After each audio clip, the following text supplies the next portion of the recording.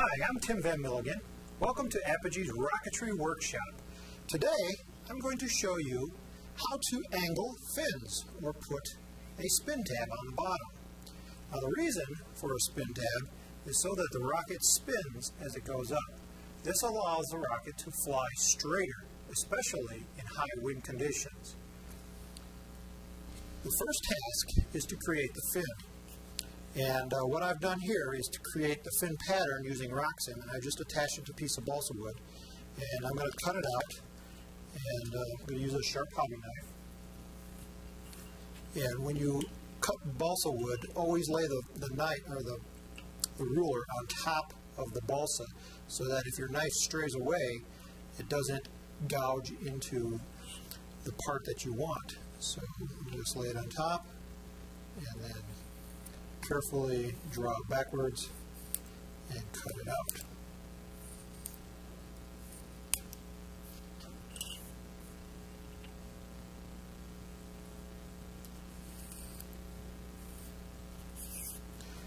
Now this particular rocket has cutouts for fin tabs that go into the slots, and so I do have to cut those out. I put those into my pattern, and I generated this pattern using the Roxim software. If you don't have Roxim, come to our website, which is apogeerockets.com.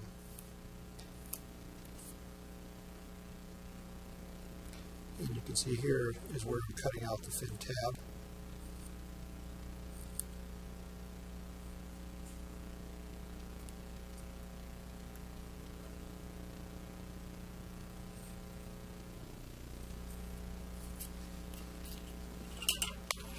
Okay, and my fin is now cut out. And you can see on my pattern, I also put a line across. And this is the line where the fin is going to be canted. So I do need to cut it one more time, right there.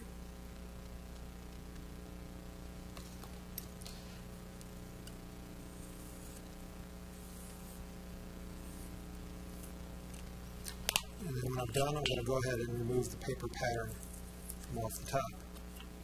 Now if you're using a kit in doing this, your fins might already be cut out. And if you're going to cant them, what we got to do, I'm going to draw a line down here, and I want to measure where I'm going to cut so that when I cut each fin, they're all identical.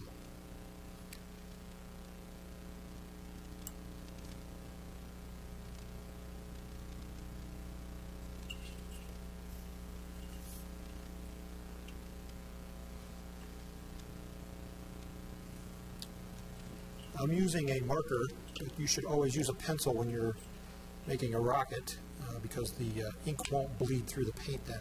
So you can see the technique is exactly the same. I'm just going to set that aside for right now. Our next step is we want the fins to cant at an angle. And we want all the fins to be identical. So what we're going to do is we're going to make a little cutting guide or gluing guide so that all the fins are identical. The reason is if the fins aren't identical, the rocket, instead of spinning nice and straight around the long axis, it's going to start to cone as it goes up. And this isn't going to do us any good. It's going to make the rocket fly a lot lower than it should. That's why we want it to be all identical. So I'm going to take a piece of cardstock, and this is some nice cardstock. And if you need good cardstock like this, come to the Apogee Components website, and we do have it there. And I'm going to take a regular school protractor, and I'm going to measure and mark this. I'm going to first make a tick mark here. And on these particular fins, I'm going 10 degrees. Now 10 degrees is way too much for fins, but it allows me in this video to show you how it's done. So now I just connect my mark right here.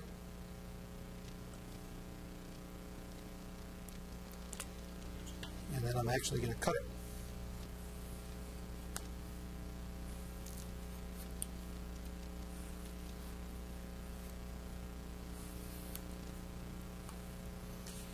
Okay. And this is the piece that I want right here. And as we can see, when we put that on the rocket, it should be a good fit. And that's what we're going to do, is we're going to use this to glue the fins. So just like that. That gives me the correct angle. So I can take my glue, and let me get a piece of paper towel here, because we're going to have excess glue. And I want to put glue on both sides of the fin.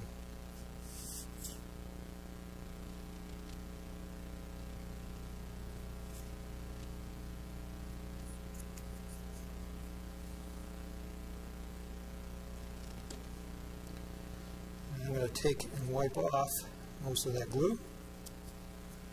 I only want a very thin film.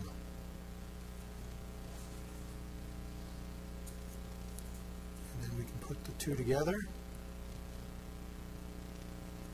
And using our gluing angle, we can check to make sure that they are right.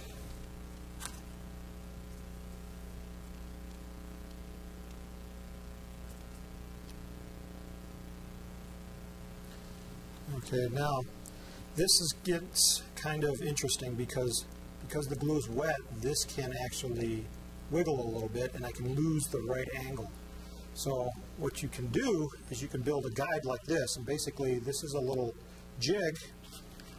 Basically I took a piece of cardboard and I cut my angle on it the same way as I did before, and then I just squared it off. I made two identical pieces and then just spliced cardboard in the middle so that I have a little platform.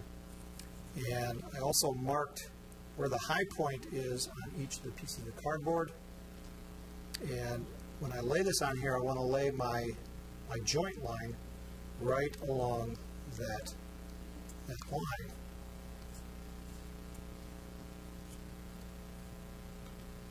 And I can just leave the fin and it can dry in this position. And that way it doesn't wiggle around. One of the problems with doing this is we're going to have a gap on the fin joint because we're taking two square pieces and gluing them together, and it's going to give us a gap. Ideally, we want to angle that line, and I'm going to save that for the next video. But once your fin is dried, go ahead and take your glue and you can glue it into your rocket slot onto your rocket.